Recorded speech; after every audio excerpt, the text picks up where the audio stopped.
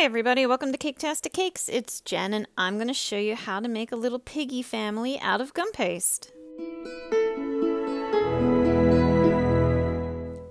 Okay, we're going to start by making the big mother pig's head in the center of the picture there. Okay, I took a piece of pink gum paste, rolled it pretty thick, don't make it too thin, and then I laid it over top of a lemon that I happened to have in the refrigerator. I couldn't have the pig too big because it had to fit on an 8-inch cake, so size was an issue.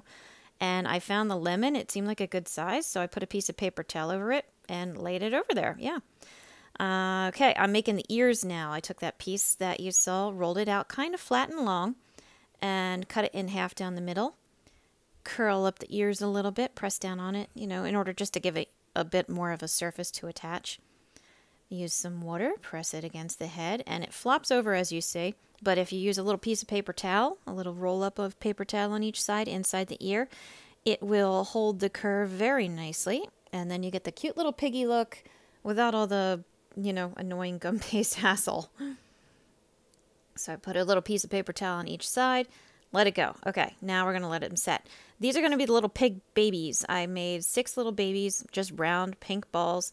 I put 4 little pieces of gum paste, nice round little balls there, and I'm using my knife to cut one little slice down the middle and kind of open it, wiggle, wiggle a little bit. And I'm making the hooves out of that. So I don't know if pigs have split hooves or not. I kind of don't care. It looks cute, so that's what I'm doing. All right, this is going to be a little piggy on its back, so that's why I have the 4 little feet sticking up in the air like that. Now I take another ball of pink gum paste, a little bit smaller than the body, and attach it to the one end for the head. A little ball flattened out for the snoot, for his little piggy nose. I'm using the back of my paintbrush to make holes for the nose, the mouth, and the eyes, because he's got his mouth open, because I guess he's surprised that he ended up on his back. He didn't expect that, because we often don't. Okay, so I did the same thing for the ears that I did for the mom pig. I rolled out a piece into kind of an oval shape, a long oval shape, cut it in half down the center, fold it over, a little bit of water, put it on the head, make sure the ears bend, because since he's laying on his back, they didn't really want to too much. They wanted to flop forward. However, I persevered, so rest assured he had floppy ears. And there you go. There's your pig, right? Done. I decided to stack up a couple of piggies to make a little piggy pile. So that's what the 3 balls are there to the left. And the other one on the right is just a pig with another head. He's just going to be laying on his belly doing his little piggy thing. So once again, I had the body. The head is a smaller ball of pink than the body. I'm using the flattened little circles for a couple little hooves. I just did the front because I didn't want it to go crazy with it. And I just tucked him underneath in the corner there between the body and the neck. I use another little ball, smush it on there for the nose, use my paintbrush to make the holes for the eyes and the little nostrils in the nose. Rolled out a piece of gum paste into an, long flat oval, bend it over after you cut it in half, attach it for the ears, and put it aside. Okay, now we're going to have another pig on top of the mom's head, which was actually pretty cute, I gotta say. I was not sure how the ear would support, but with the paper towel in it, and I didn't really put a lot of weight on the ear itself, it worked out pretty good, I gotta say. It came out pretty cute. So I just stuck the body on the head of the mom. I put the pig kind of resting between the ear and the head, and just add the pieces that you needed to. Okay, now our piggy pile. I used pieces of dried spaghetti to attach the heads because as they were in a triangle pile kind of, and I had to ship them in the mail, I didn't want them falling apart, so I gave them a little extra support with the spaghetti. But otherwise, same exact thing as before. Smaller balls for the heads, flattened on balls for the nose. Use your paintbrush or whatever you got to make the indents for the nose holes and the eyes. Put your little ears on. And then add a couple little hooves, okay? I added the hooves to the pig on top of the mom just because it made it a little cuter. I had the one up under its chin, the other one down by the edge of its body. Just because, like I said, it made it cuter, and so I did it.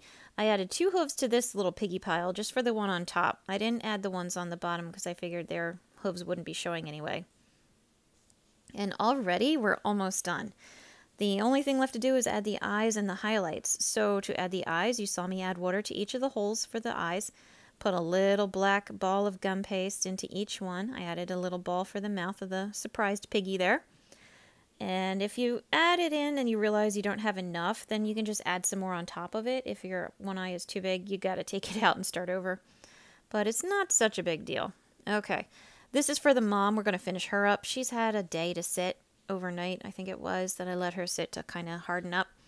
So I took a big piece of pink, made it an oval, flatten it out, put 2 little nostril holes using my ball tool there that you saw me use, kind of pressing it on with my fondant tool.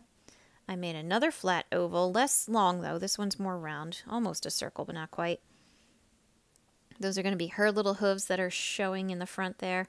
So this one, I just cut a little triangle wedge out of the edge of each little foot in order to make her little hoof, and just push it up against her face. Like, I didn't even attach it. So when I mailed this thing, I mailed them as separate pieces because there's just really no reason to. Okay, I put an eye on. It was too big, so I had to roll my gum paste out a little thinner, make a smaller circle so that she didn't have crazy eyes. A little black dot, or excuse me, a little white dot on each eye for highlights. These are the highlights I was talking about. Put a little tiny white dot on each little piggy, and you will be pretty much good to go. Do it to all the little piggies.